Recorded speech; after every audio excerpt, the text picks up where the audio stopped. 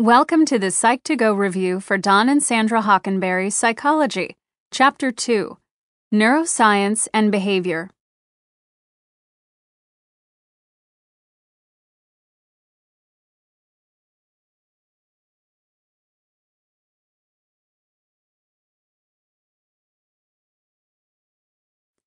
The chapter has 5 sections. Section 1 is called Introduction, Neuroscience and Behavior. The second section is called The Neuron, the basic unit of communication. Let's start with some fundamentals. Nerve cells, or neurons, are the most basic units of communication in the human nervous system.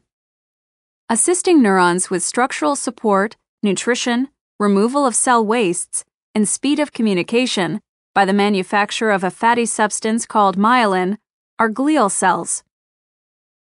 We have 3 kinds of neurons in our nervous system. Motor neurons control messages from muscles to contract or relax. Sensory neurons control sense experiences, for instance, smelling food or hearing music, by conveying information to the brain from specialized receptor cells in sense and internal organs.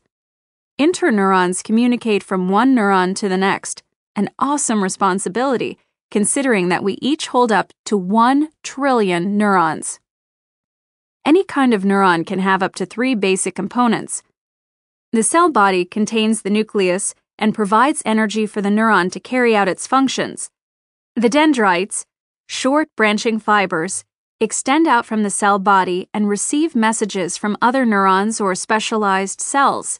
The axon, a single elongated tube, often surrounded by a myelin sheath, carries information from the neuron to the other cells in the body, including other neurons, glands, and muscles. A neuron can communicate electrically and chemically. Electrical communication occurs when brief electrical impulses, called action potentials, are produced by the movement of electrically charged particles, called ions, across the membrane of the axon. The resting potential is the state in which a neuron is prepared to activate and communicate its message if it receives sufficient stimulation. For an action potential to be produced, stimulation must be above the stimulus threshold, the minimum level of stimulation required to activate a particular neuron, and all of this happens in just 1 to 2 thousandths of a second.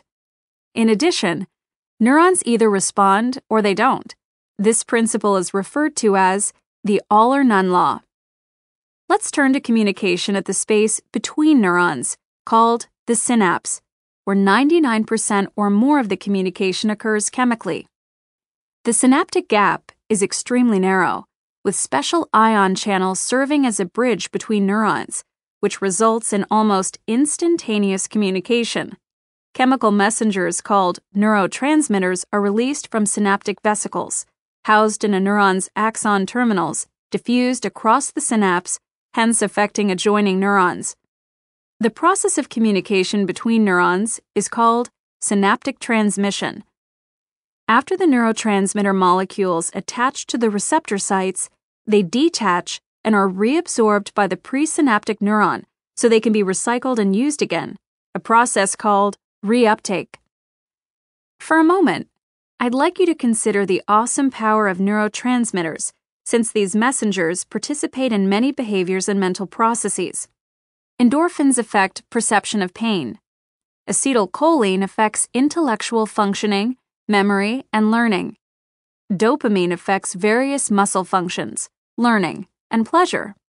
Serotonin affects sleep, moods, and emotional states. Norepinephrine affects neural activation, memory, retrieval, learning, and physical arousal. And GABA inhibits brain activity. Many drugs affect brain activity by interfering with neurotransmitter functioning at the synapse. For example, drugs for depression may affect a person's serotonin levels.